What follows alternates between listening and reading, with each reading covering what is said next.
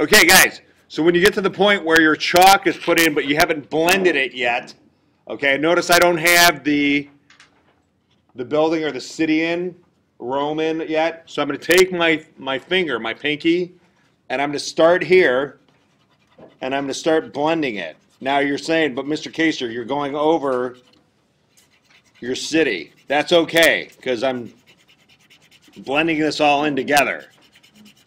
And notice I'm not going up too high. I'm staying in the red and in the yellow right now, right? And I could actually go back in. If this isn't dark enough or it doesn't have enough color, I can always go back in and add more color. So, but when you're blending, do about 2 areas at a time. Like this one I'm doing red and yellow, and what's it making? Orange in there. Well, there's some orange in there anyway, but... Okay, see how it's starting to blend together? Okay, like in the picture. All right, we'll add more later even, but then you'd go back in, and with your yellow and your blue,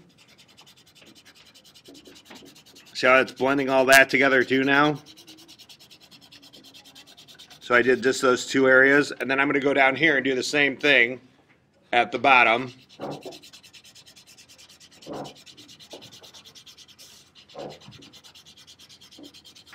Now, when I'm done with this, you might want to take another clean finger and just go all the way across. Okay? Because, guys, when you purposely mix colors like this together, it's called blending. When you, by accident, blend something, it's called a smudge. So that's the difference between a smudge and blending. A smudge is an accident, a blend is on purpose. Now, to make the city, see how the city looks really dark, but it's not black in all the colors. You can see there's reds in there too. So what I'm going to do is, I'm going to take my red first, and I'm going to go over the entire city. Okay, and I'm going around the outline I have in there, and there's even some over here, and you'll right now it just looks like I'm coloring in red, but you'll see it'll make sense here in a minute. So I go over the whole thing with red, and I'm going to show you how to make black or a blackish looking color without actually using black, because if you use the color black sometimes by itself, it looks really flat. Okay? So there's my red. Now I'm going to go over top of my red with a dark green.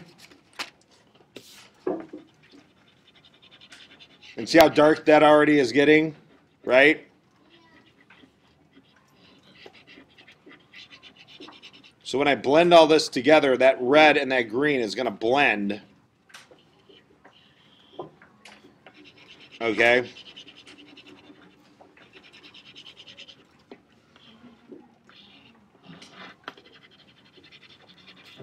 Now, I'll just stick with the larger area here so I don't take up too much time.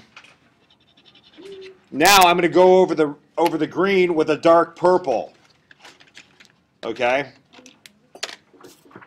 And you can see now, when I start to blend all this stuff, I'm going to be mixing all these colors together. And then I might even go back over it with red again. But watch what happens when I mix it now.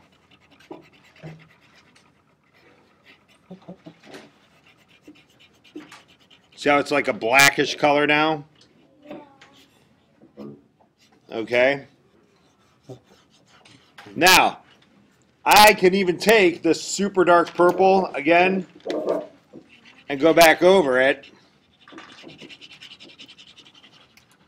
So you're layering color. Say layering colors. You're going like when you put on, you layer your clothes in the winter to stay warm. Get the idea? Now watch. And I can bump this up into this area that's white. And then, to make the reflection in the water, watch what I do.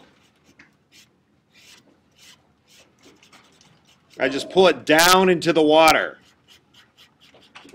See that? So that's a easier way to make the reflection. You might have to blow the chalk off every once in a while. And if it gets too blurry at the top, okay, you can always take your chalk and kind of outline it again so you can see it better.